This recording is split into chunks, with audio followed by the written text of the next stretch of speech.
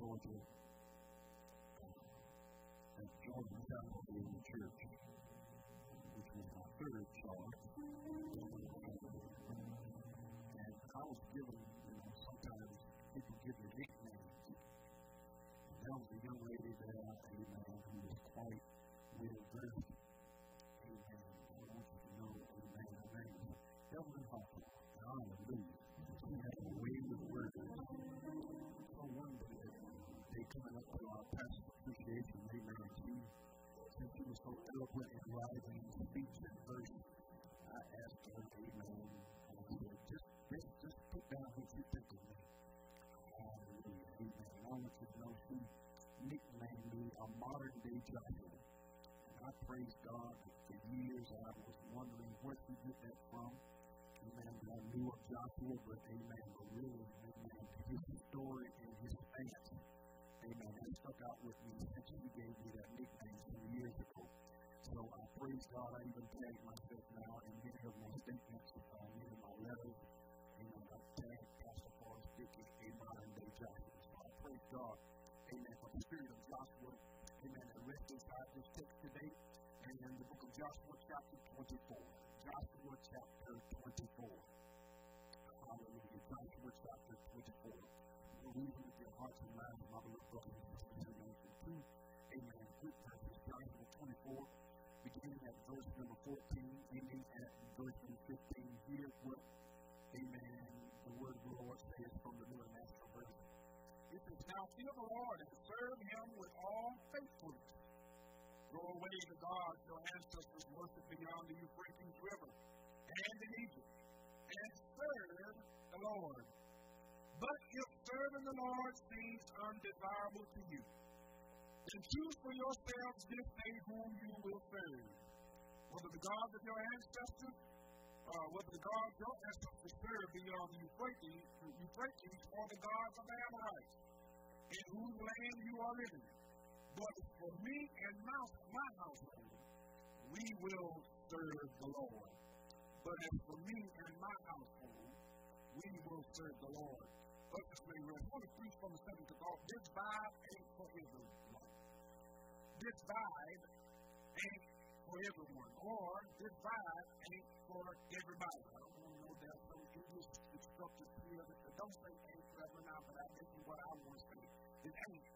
Because I think, amen, if we say ain't a little bit closer to us, amen, who abundantly speak from time to time, amen, we'll say ain't every now and then. Hallelujah. Amen. But this vibe ain't for everyone. Beloved, the book of Ecclesiastes, chapter 1, verse 9 says, "What has been will be again." It says, "What has been done will be done again. There is nothing new under the sun." This proverb, or quote, has fathomed many philosophers, deep thinkers, scholars, and theologians for centuries, because it doesn't fit in the equation of carnality and reason. The use of the word fathom must be used in its proper context, because the literal meaning of fathom biblically is a unit of measure. It's the length of the outstretched arm, roughly 4 cubits, which is about 6 feet. The average person, no matter how tall or short you are, you extend your hand, amen, because by design, amen, most persons average, amen, can stretch their hand for about 6 feet. That's what the word fathom really means. Well, you can go to Acts chapter number 27, and the Bible says that after a long night, amen, trying their best, amen, to stabilize the ship, they could not find anchor. The Bible says that they, amen, took readings of how deep the water was. Amen. And based upon the sound and how it was, those persons did not have calculators or computers at that time. But they basically, amen, would take sounds based upon about the length of their hands or the length of arms, amen, stretched wide. They could tell you how deep it was, amen, that they could drop anchor. However, my beloved brothers and sisters, and this context of thought, fathom is similar to the word understand. Except the word fathom means something is difficult to understand after giving serious thought to it. Therefore, we must conclude that anything we come up with, whether it be an invention, new trend, new style, new saying, medical breakthrough, or even a catchy phrase, it is something that has been thought of or has been invented already or said. We never just experienced or witnessed it in our lifetime. So in this era, somebody shout this era. This era we're living in, there are so many catchy phrases and quotes that even our younger generation think they are saying something that is new, something that is hip, or speaking in a code to confuse us older folks. But really, in all honesty, older people have a code of language too. Can I get a witness here? Amen. I mean, they have lived to understand, amen, that it's not just something to be accepted, but in other words, there's an opportunity for us to realize that God has a message, amen, that even the young folk can decipher. However, my beloved brothers and sisters, amen, older people have this code of language that you have to live in order to understand. Not just saying something to be accepted. To go closer to where I'm going with this, it is interesting to see how the use of the word vibe has become so common in communication for about the last 4 years. Matter of fact, it is used so common that a New York magazine named The Guardian reported that it is the most popularized and overused saying in the United States since 2022. You know, everybody say, I'm vibing with this, I'm vibing with that crew, I'm vibing with that crew. Oh man, I like to go to that church. There's a whole vibe over there. I like to hang with that crew or hang with that party because it's a whole other vibe. Everybody is vibing nowadays. And I thought, man, you know, how all this thing about these vibes, and you know, and really vibes is equated to even your spirit. Can I get with me? Because of the truth, because some people's spirit just don't agree with yours. Can I get with me? Some people, amen, their aura, their disposition, their give off, it just doesn't rest well with you. Have you ever been invited to somebody's house? Amen, amen. And then the whole atmosphere is not what you expected. Oh, yes. Oh, yes. Amen. Just your spirit. Amen. And sometimes, even my wife tells me, she says, baby, fix your face. And I was like, why? I got to fix my face because it's showing all over your face that you don't want to be here. You don't want nobody to bother you. You don't want nobody to sit next to you. I said, Lord, as a child of God, please give me that light that can draw others. But baby, on the right day, at the wrong time, I don't want to see nobody, talk to nobody, or be around anybody. Just be God. I'm just going to praise you all by myself. That's why I check myself before I come to church. Because I realize that my spirit, if I want somebody to be inviting and loving, then my spirit has to be inviting and loving. But some people are on a vibe. Sometimes you don't know whether they're going or coming. You don't know what they're going to say or do next. And you say, no, get thee behind me, Satan. Can you get a witness here? And sometimes these vibes, we got to be careful about these vibes. And we understand, my beloved brothers and sisters, I laugh at young folks sometimes. I'm not laughing, amen, in a criticizing way, but I just laugh at these young whippersnappers because in conversation when they say, I'm touching a vibe. I said, vibe? Really? And I thought I was in retro because really what you call a vibe in 2024 or since 2022 is the same thing that the Beatles had in 1966. Oh, yeah. Y'all remember, I'm giving out good vibration. Y'all remember the song? And so they were talking basically about the same thing. They wanted to hang around people who were giving out good vibes and good vibrations. As a matter of fact, the original name of the song was Good Vibes instead of Good Vibrations. Now, I want you to know a vibe can be an idea, a message, a connection between two people or a person. A vibe is a sensation, an atmosphere. It can be a trend. It can be a style. A vibe is similar, amen, to a person's spirit, as I said. Atmosphere, the feeling means to have a vibe. It's agreeable with you. It's likable, drawable with persons in the same activity. Pentecost, as I told you last week, it was a vibe. What you stand for is a vibe. What you believe is a vibe. One thing about the spirit of the vibe is that to vibe means you're in agreement with what that vibe is. That's why you hear a lot of folks say misery loves company. Birds of the same feather flock together. And I want you to know pretty much, you ever notice when your parents used to catch you in your wrongdoing years ago, amen, as a child, amen, people were like, well, Mama, they was doing it, not me. So, no, you must have been doing it too because you were with them. Can I get a witness here? Now, I tell people all the time, if you're not a bank robber, why hang out with bank robbers?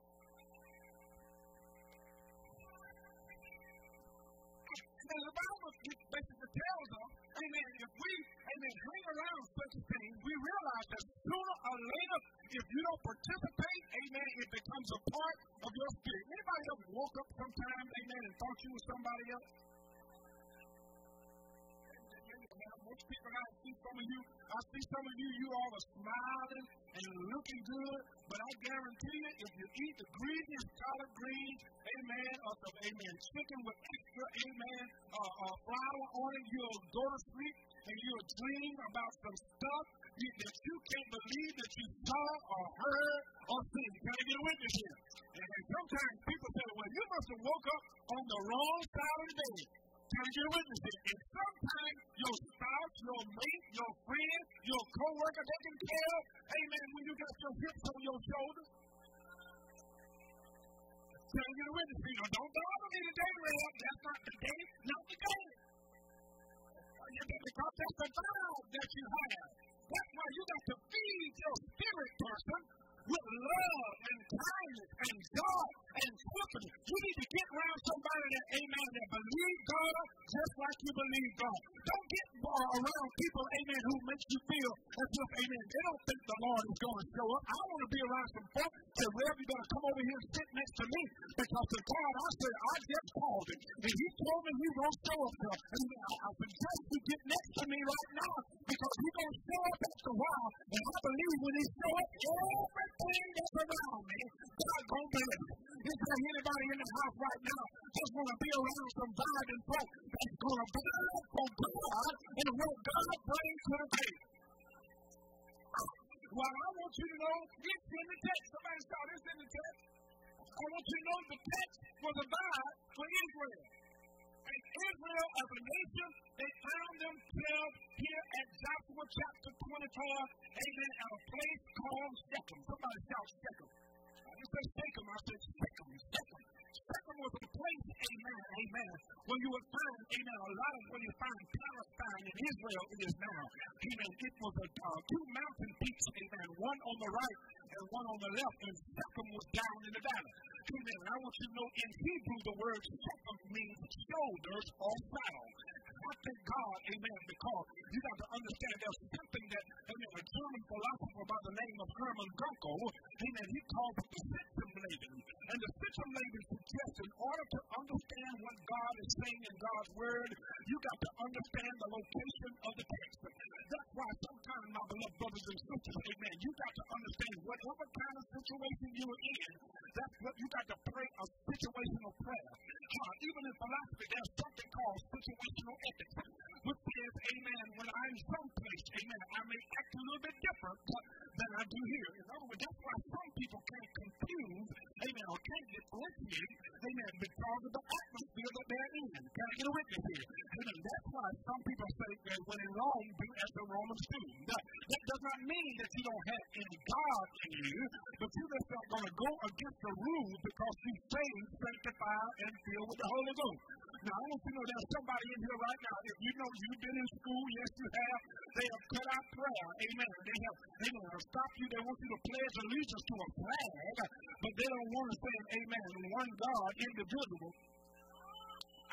Can I get a witness? They don't want you to have your prayer club unless you're out there somewhere, but that does not stop you from praying. No, it just may not be the form or the fashion or the vibe at the moment. Can I get a witness here? But the God we serve, if he is everywhere, and that's why you got to come to grips, amen.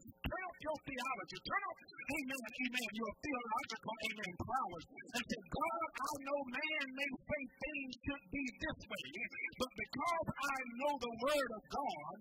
I don't have to agree with everything that they do, but I know who I am as a child of God, no matter where I am. Is there anybody in here ever been on vacation? You've been like Stella. You got your groove back. You went down there. Yes, you were.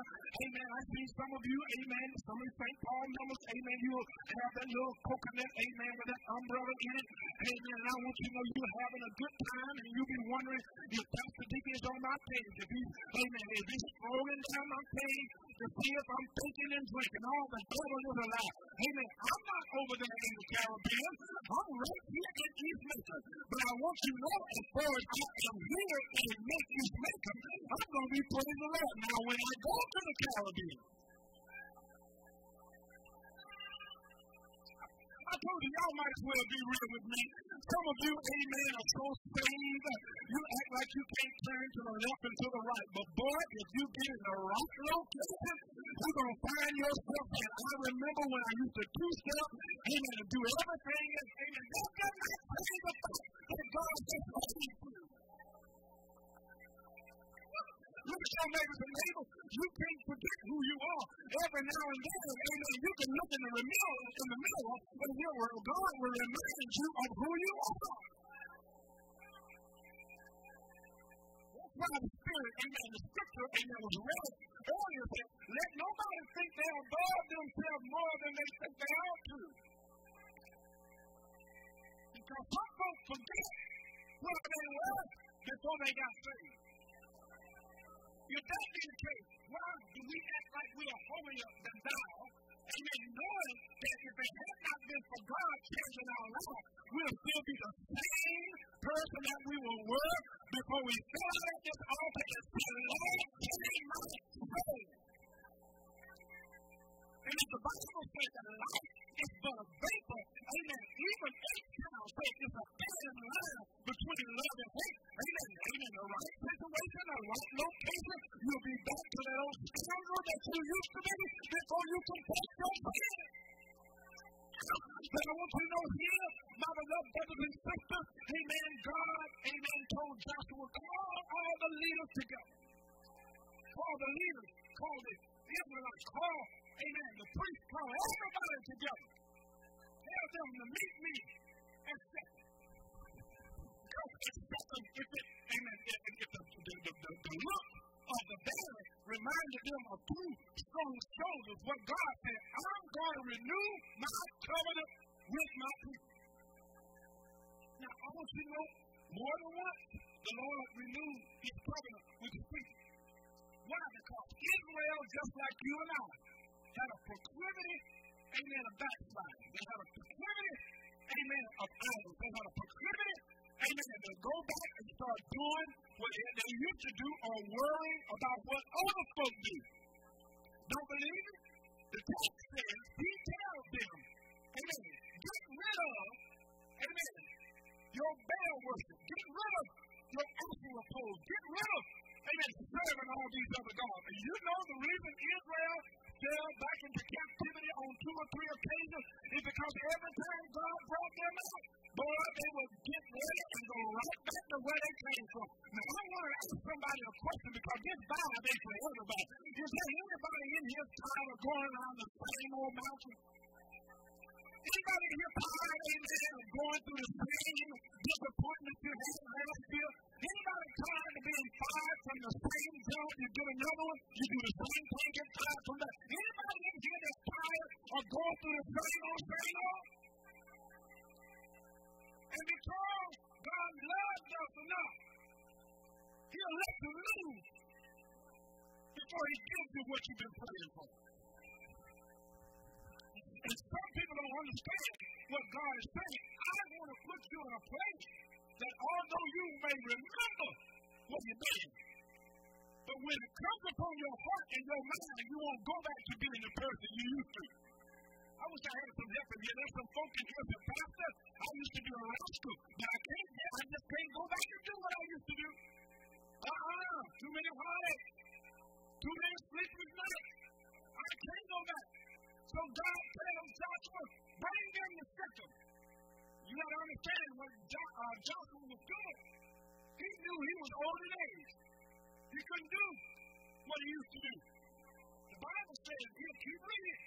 He says that he died at 110 years old. In other words, he came to grips in his mind that wherever God is getting ready to take me, it's all because he's already promised. Therefore, my beloved brothers and sisters, amen, you can't vibe with everybody, amen, like you can vibe with God.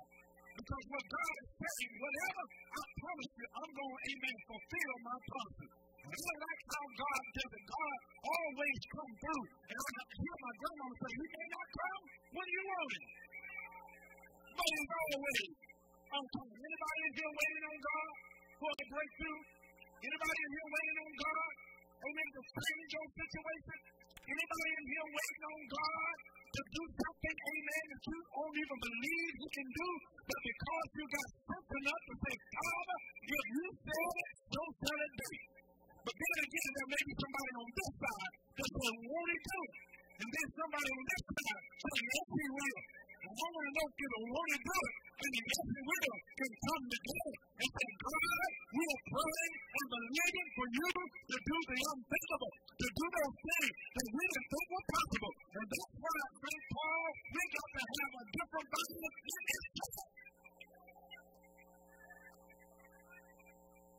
Can I tell you? And be guilty? Y'all don't take it. Take it for love. Can you take it for love? Look at your next one. You just want to take it for love. Take it for love. You can't keep talking about what always was and ain't been right. You can't continue to talk about what used to be or what happened then. Well, you got to have empathy. God is an empathetic God. As I talked for several weeks on the word empathy here, you got to understand empathy is different than sympathy. Sympathy says you're concerned about somebody's problem. But empathy says I'm concerned about your problem, then I'm going to do something about it.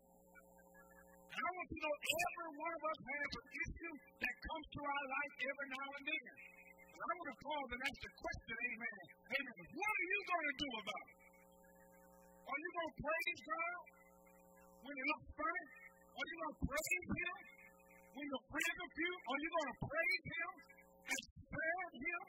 Amen. When it looks like all hope is gone, child of God, you got to do something about your problem because talking about it ain't going to change anything. But you got to have a change of heart and a change of feet and a change of culture so that God didn't say, that it's saying God, this is the time. And if God is going to bring it to pass, then you got to have a posture. Somebody shout posture.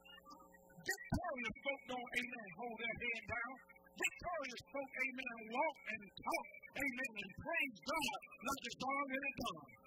And that's what we got to become. We got to be able to come into our church. Amen. Sometimes I see folks look like they're in their last breath. No, child of God, when you come to church, a new vibe, amen, that's for everybody. It's that we have to come in the doors believing, amen, that we're going to lead better than we came. Oh, when we come into the house of God, I pray the preacher preaches today a word that speaks to nobody but me. Oh, when I come to church today, I believe I came with a migraine, but I'm leaving with a miracle. Oh, come on, church, come on.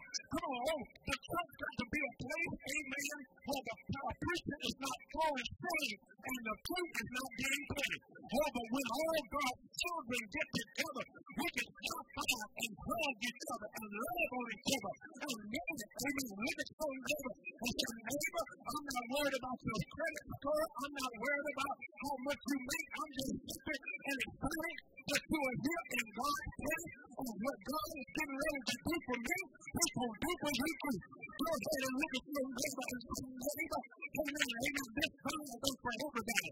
Because there are some folks, all they want to do is complain. There's some folks, all they want to do, amen, is find a place. But brother, when you get to find it in a church, when everybody is believing God for a breakthrough, amen, the doors and the roof and the ceiling, even the paint on the wall, and contain the power that will rectify God. I don't know about you, my beloved brothers and sisters. I'm seeing God open doors. I'm seeing Him heal my body. I'm seeing Him make ways out of no way. But baby, I want you to know I was poor, but now I'm happy. And that's why the scripture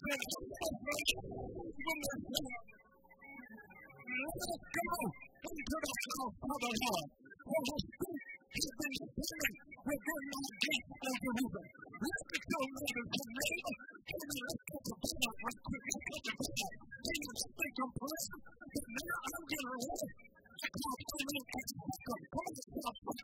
Because it's welcome. Amen. There was some back of God's shoulder. But the truth is, everybody knows that God will allow you to lean on his shoulder every now and then. I want to know even, amen, Calvary, it was a symbolic, amen, experience.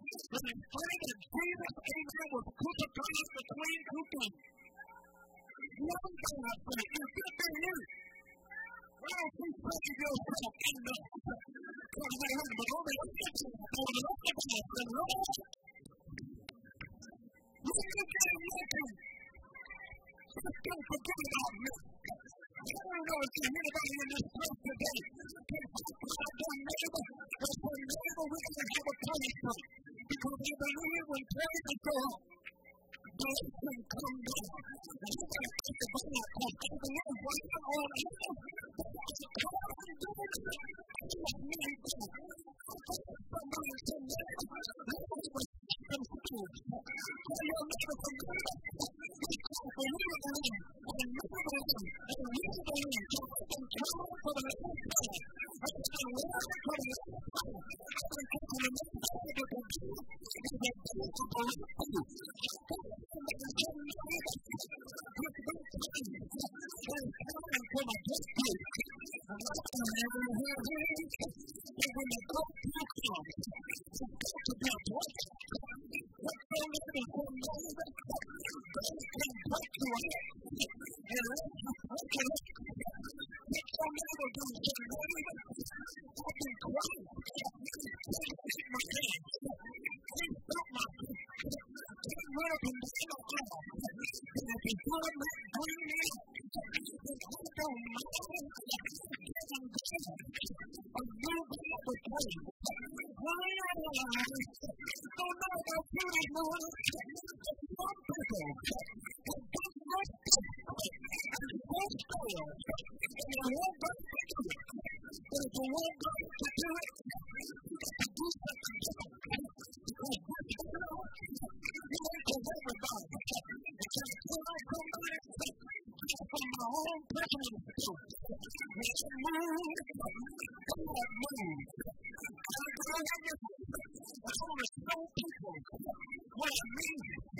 Can y'all come across this hour? Can you come across there? Come on. I'm going to show you what I mean. I get bad and forget about it.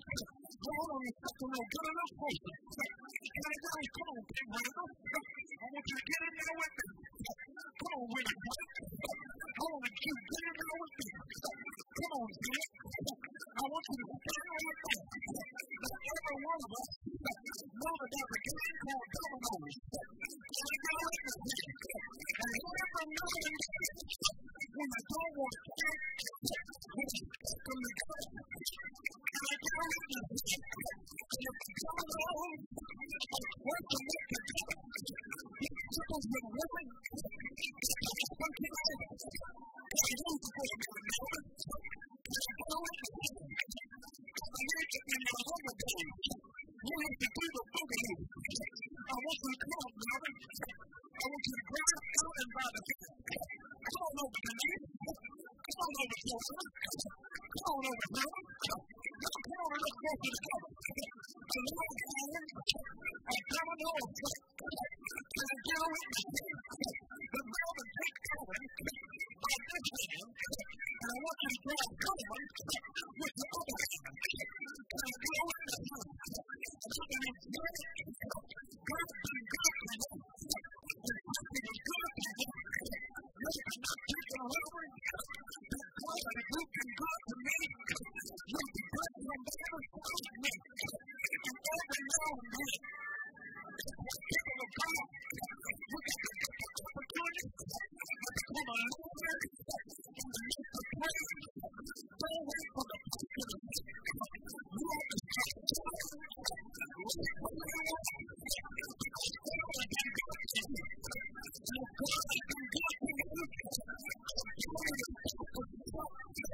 you.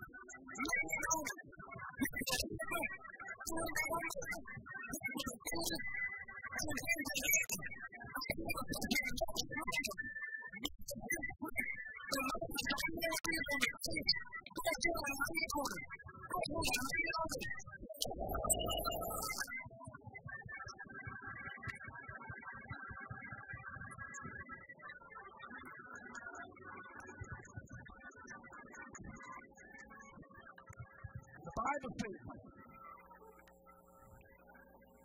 when he told them to get together, the Bible says he renewed his covenant. And what is God's covenant with his people? I'll never leave you, nor forsake you. What is his covenant to his people? Since it's so hard for you all to do right, I'm going to send you somebody that will die for the mess you get yourself in. And guess what? Since the Lord is a covenant keeper, now that Jesus had to die, goes back to heaven and sits at the right hand, he sends us something else. He sends us his Holy Spirit. The Bible says it leads and he guides us to all manners of righteousness and truth. Even when you've done the very best that you can, and your friends don't understand, may the work that you're doing speak for you. Now, the invitation today is for us to come and read. My beloved brothers and sisters, we pray that you have had an awesome experience, amen, with the church known for its faith. We here at St. Paul are looking forward, amen, to you eventually tuning in again or possibly joining our church. There are a couple of ways that you can do that. You can scan the QR code that's coming up on your screen. We asked you that for information in terms of you wanting to join or become a part of our newsletter, become a part of our community concerns. Amen. Scan the QR code. Also, if by some chance you want to sow a seed into this dynamic ministry, we ask, amen, that you would follow the steps after scanning the QR code as well. But until the next time, we look forward, amen, to fellowshipping with you here at the church known for its faith. God bless you and have an awesome day.